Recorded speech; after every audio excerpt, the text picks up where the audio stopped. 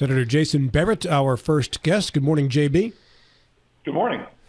You got some love yesterday. Katie Spriggs was on the program from Epic, and she mentioned your help in getting some bills passed. And I know there's another one specifically you wanted to talk about today that she touched on yesterday, which is an exemption that you guys are working on removing from some of the laws regarding marriage and rape.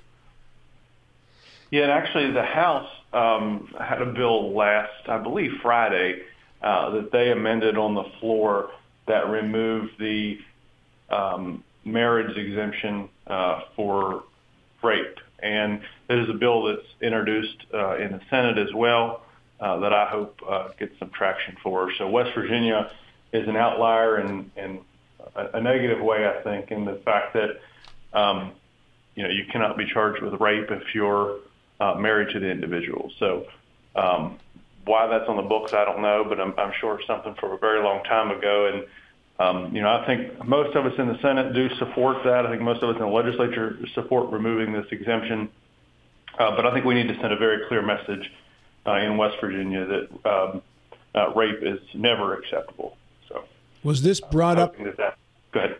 Was this ever brought up before when you were in the House, Jason, in your earlier years as a delegate? I don't remember in the House, no. I know there was some discussion in the Senate last year about it, but for whatever reason, if we just ran out of time, it was a bill that's been in judiciary. So this, as you know, is my first year in judiciary. So I couldn't tell you the specifics as to why the bill, didn't run last year, but I'm hopeful that it will this year. Jason, is it anything besides rape? Is spousal abuse also included? Well, any type of abuse is already, any type of physical abuse is, with the exception of rape, is always illegal. But this just says that it removes the exemption for marriage as it relates to rape. So some of the things I think, and that's some of the folks that I believe may have that may not want to be supportive of the bill is to say that if there's any violence involved, then that's already illegal. Well, it's possible that violence would not be involved. So I wouldn't want to come back to voters and say I voted against that. I think that sends the wrong message to women. I think it sends the wrong message to the people of West Virginia. I think it sends the wrong message to the rest of the world. And Jason, you sat on the Epic board for a while. Are you still involved with them, or have you gone off that board? I was on that board, Maria, I think for nearly 10 years, or maybe it was over 10 years. And I served as the president for a couple of years. And one of the things that we did during my tenure was implement term limits. So I'm no longer there on the you go. I turned out. But they have done a lot of great work over the years with, as most people know, that the name was the Shenandoah Women's Center. And I think during my time on the board, I know we changed it. I don't know if I was the president. I think I may have been the president when we changed from the Shenandoah Women's Center to the Eastern Panhandle Empowerment Center. And they do tremendous work with providing shelter for victims of domestic violence and sexual assault, as well as counseling and legal aid and legal advocacy, I should say. And so the organization does a lot of great work, and they're to be commended for it. Jason, I presume that if rape is an allegation during marriage, it just defaults to what would be a standard criminal investigation of a rape accusation, even though it's a marriage, obviously, and this was exempted or still is until this law is passed. I see some comments in our Facebook section that say something to the effect that in the past the argument was, what if my wife gets mad at me and says that I raped her? Divorces can get pretty ugly. There can be all sorts of accusations during a divorce. So can I be safe in assuming that that's what ends up happening in this scenario? Well, I mean, I think that people can get mad at boyfriends and girlfriends and or what any other title that they may have in a relationship and do the exact same thing. So I don't know that argument holds a lot of water, but I think you can envision a scenario where maybe the couple is separated, one of them is living upstairs and downstairs, and where they're completely separate, and there's a rape involved in a scenario like that, and just because someone may have the ability to get mad at someone and make a false accusation, that doesn't mean that the act should be illegal. Agreed. I think on the House side they're calling this the Delta House bill. This is the one Mike Hite was behind in regards to trying to get counties the ability to enact impact fees even if they don't have zoning. I know that had some momentum in the House. How's it look in the Senate? It is on, I think it's on third reading today in the Senate. Maybe it's on second reading. The bill's passed out of committee already. It's on the Senate floor, and I believe it is on third reading today. What are your thoughts on this bill, personally? I think that you're either going to land on two sides. Either you think that with all the growth that comes into counties, that the growth should pay for the growth, or you think that when all the growth comes in and all the necessary infrastructure that needs to be added, that everyone across the county pay for it. And so, I think that most people in Berkeley County agree that the growth should pay for growth. Somebody comes in and they put up a 300 house subdivision, and there's extra infrastructure that needs to be run there. There's obviously an impact on the community and with all types of infrastructure. And I think most people would believe that there should be some additional revenue paid by or fees paid by the developer and the folks that are buying those homes, as opposed to seniors or folks on a fixed income or families that have been here for 40 or 50 years and have continued to pay rates. So I think the option is to just raise the rates and fees on everybody that's already here and has a home, or the folks that are going to require the additional infrastructure and there's additional infrastructure in the community because we're getting so many large subdivisions. I think that most people would say that the growth should pay for growth. Jason, two questions. Question number one is any restrictions being applied to how these monies be used, or is it going to be totally at the discretion of the county council? It's whatever the law is now, and there are some guidelines as to how the money or the criteria in which you have to meet to be able to impose these impact fees. And I want to make one thing very clear, is that the bill does only one thing.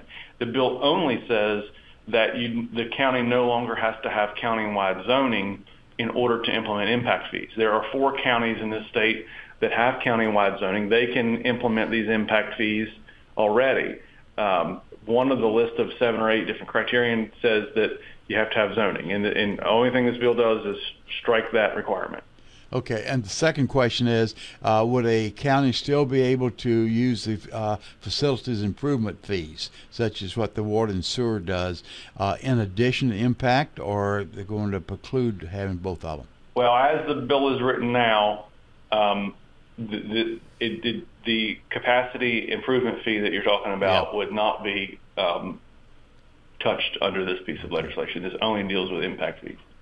Jason, if counties are able to enact impact fees, would they be universal county to county, or would it be up to each individual county commission or council to determine what would be subject to those? The same way it is now, and now the counties have the ability to implement their own plan.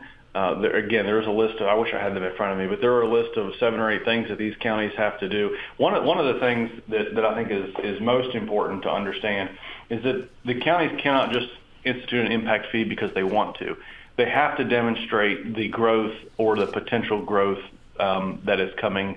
So to qualify right now, you have to sustain at least a 1% average in increase in population for 5 straight years. Or you have to be able to show that your increased population over the next 5 years meets the same standard.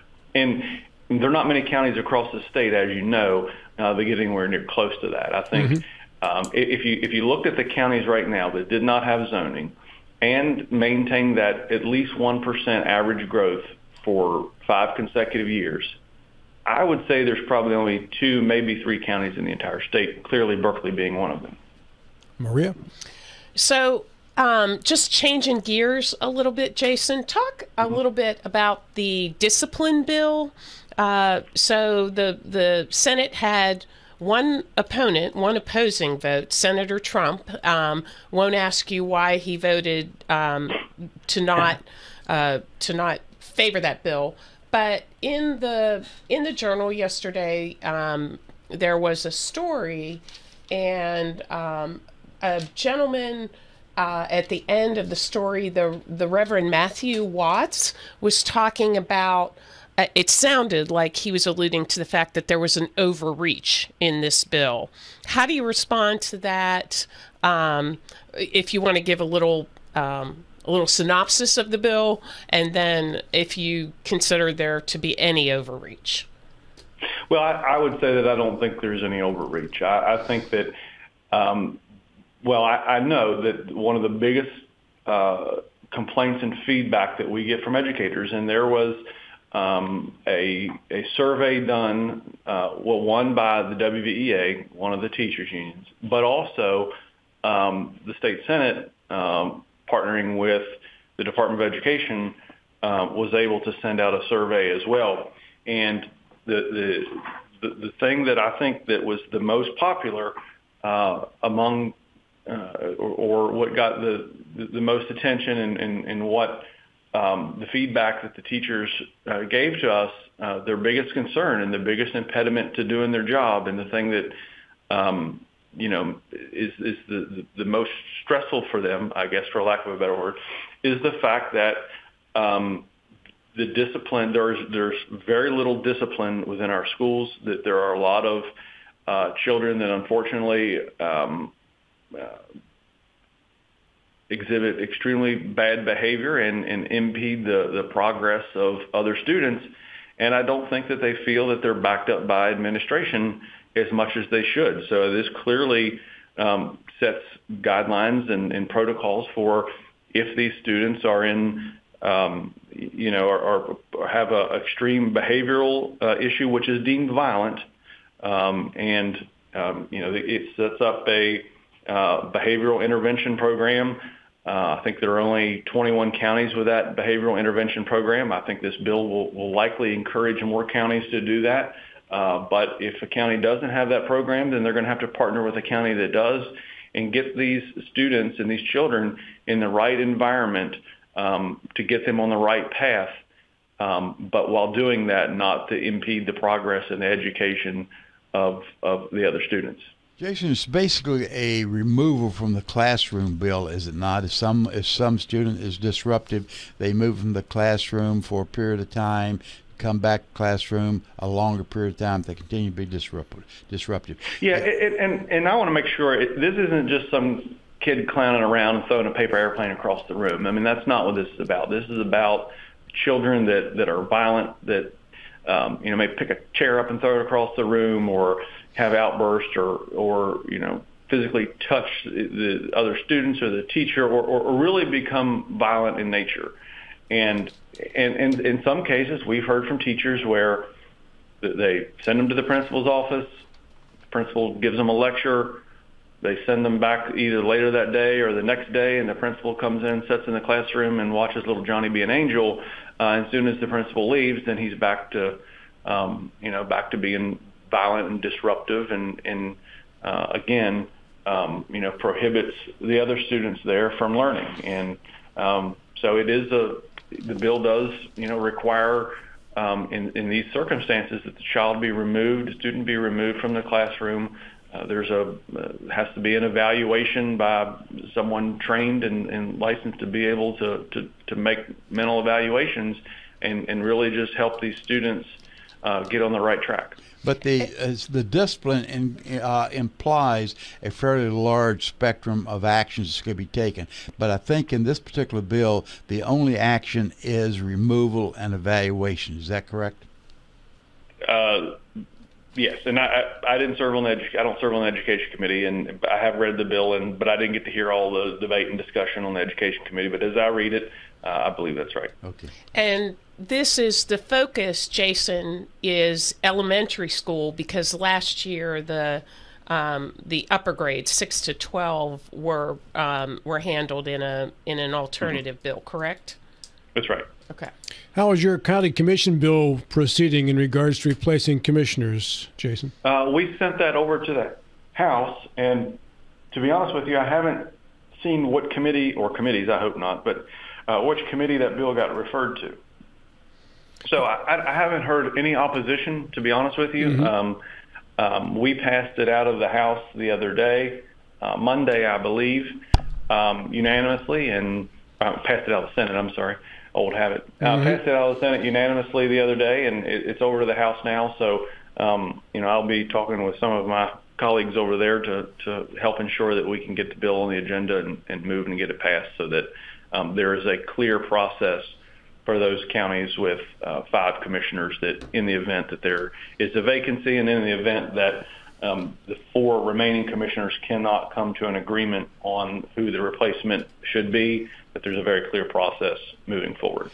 Jason, going back very quickly to the school discipline bill, sure. And is there any monies that have been provided to accommodate or help accommodate any action taken? That's a good question, Bill, and that was a question that was asked by Senator Wolfle from Cabell County to the Education Chair, Senator Grady, and she said that that there really wasn't a requirement that she thought at this time for additional funds to be able to implement this. That the schools have the resources to be able to do this. It's just a matter of I think ensuring that the administration knows what the protocols are and what this policy is and that needs to be implemented. I think it's more of really just the teachers knowing that someone has their back, and she's a school teacher, so she's a 4th grade teacher actually. So mm-hmm. This is what she deals with, I believe, to be on a daily basis. So at this point, she indicated that there wasn't additional funds needed. Do you have to run to your Senate caucus meeting now, Jason? I got 2 minutes. What do you got? Go ahead, Bill. You have one more question. I was going to say there's a program such as this in Berkeley County that does require some dollars to operate. I think right now it's coming out of the school budget. But if it develops the way I think it probably should, I would hope there'd be some dollars directed toward the program.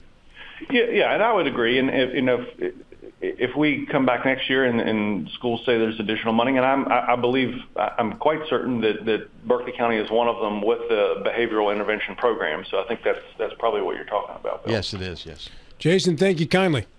Always a pleasure. You guys have a good day. Have a good one, Thank you. Jason. Happy Valentine's Day. Yeah, happy Valentine's Day. You too. By the way, Summer Barrett in our comment section made mention of the fact that the Delta House bill was not the one that I was referring. It had to do with election, primary, I guess, moving election days. Excuse me. In regards to school discipline, I never understood this aspect of it. So there are certain kids who just don't want to be in the classroom, and it's for a variety of reasons. It doesn't mean that they're necessarily bad kids, although some of them have some serious problems.